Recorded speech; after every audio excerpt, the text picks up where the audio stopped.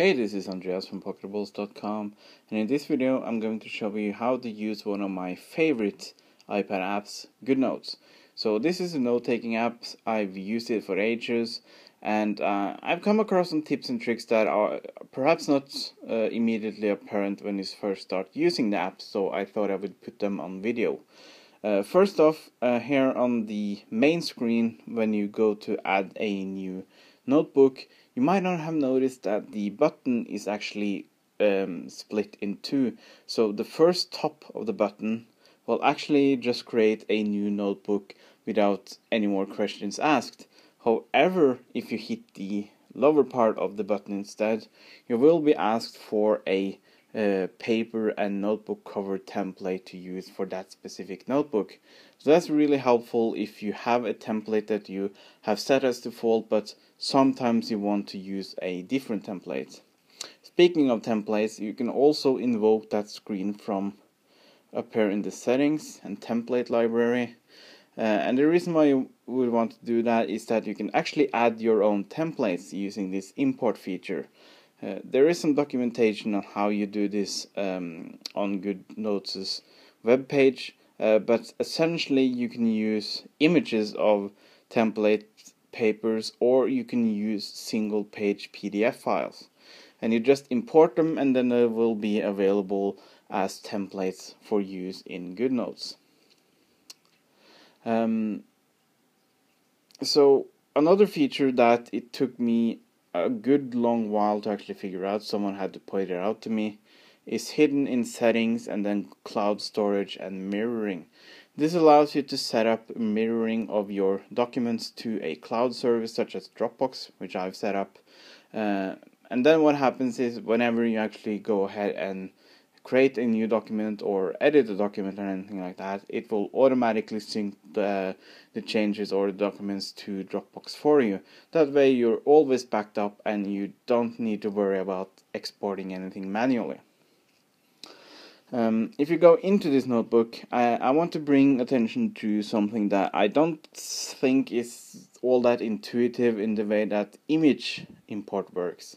So if you click the plus button, you actually have this option on top called image, and this button on the bottom called import. Both of those are actually able to import an image into the document, but they do it in very different ways. First, let's try the one on top. Just going to select an image, and as you can see, it actually adds the image on top of the current document you're working on.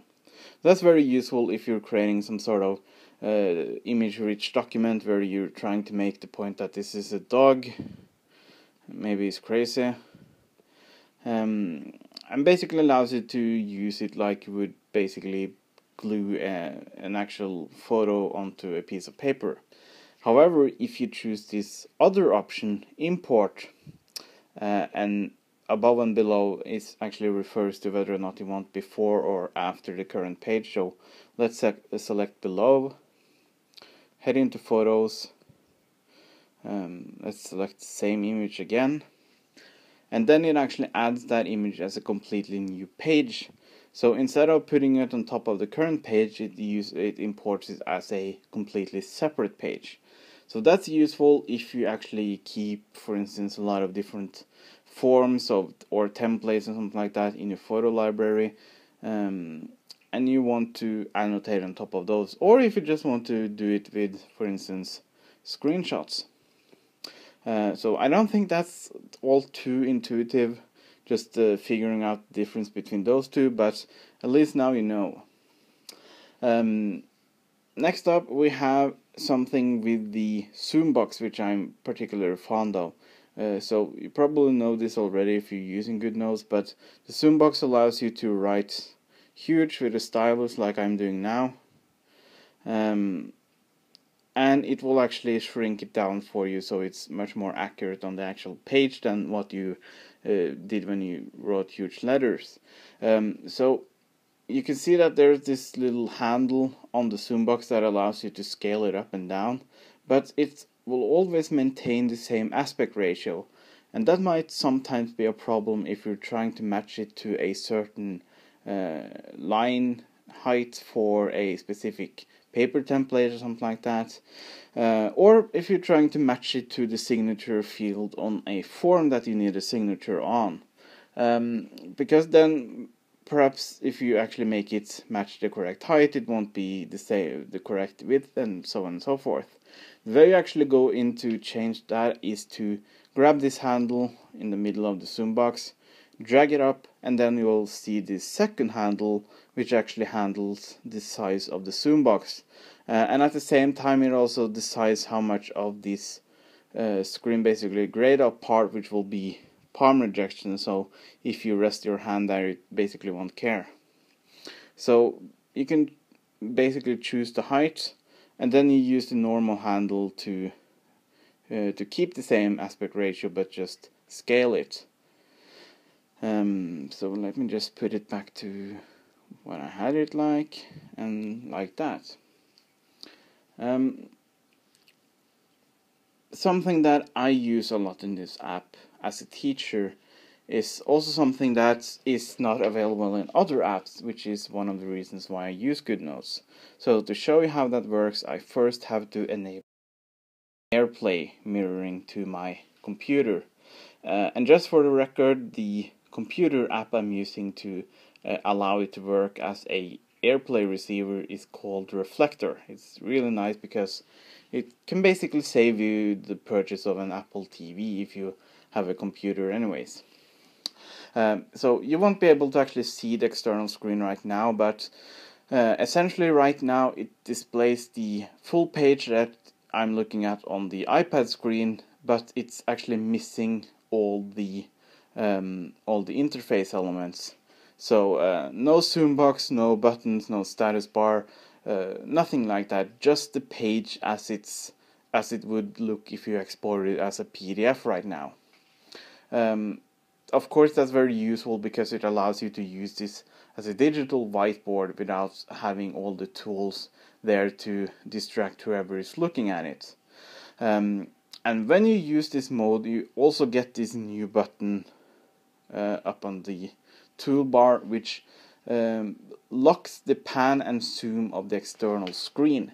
So the way this works is that if I now zoom into a part of the page, that change will be reflected on the external screen. So the external screen will display the same cutout of the page as I'm looking at. However, if I now click this button to lock it and zoom back out, you can see that this bottom part is grayed out. And what this essentially means that everything on top, everything that's basically lighted up, is what's visible on the external screen. And this part on the bottom is only visible to me. So that's really helpful if you, for instance, you're a math teacher and you want to have your students solve this problem and just put it up there, and then you want to work on it on your own without them seeing, and then you can actually use this bottom section right here and solve it. And then when you're all ready to actually display your solution, you just uncheck this box, and once again the entire screen will be visible on the external screen. So that's something I actually use a lot, and it's a feature that's missing in other apps, which is what makes Goodnotes great for teachers, I think. Finally, an option that has been added lately in settings, it's the external accessories button. So this actually works with a stylus called the Pogo Connect. I don't have one, but it's essentially a capacitive stylus that also has a Bluetooth feature built in.